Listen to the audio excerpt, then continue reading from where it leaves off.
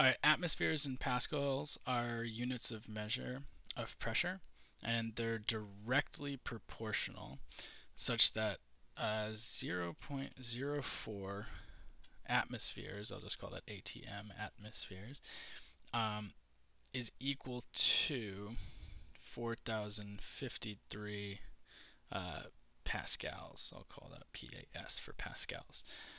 How much pressure in pascals is equal to 0.007 atmospheres, round to the nearest pascal? Okay, fine.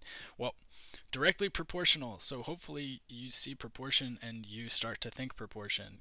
So how and why I started to set this up this way. So I don't know how many, or what is the pressure for 0.007 atmospheres, so 0.007 atmospheres equals to x pascals.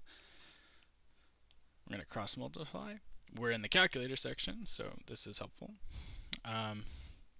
Cross multiplying is going to give us 0.04x equals 4053 times 0.007, and then we're going to divide by 0.04.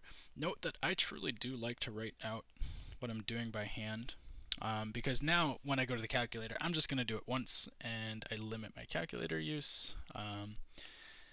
So that's going to be 4053 times 0.007, and this is going to be divided by 0.04, and it looks like I get 709.27.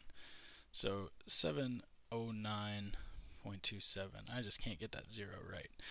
I can't even select the things right. So, okay, let's try this again.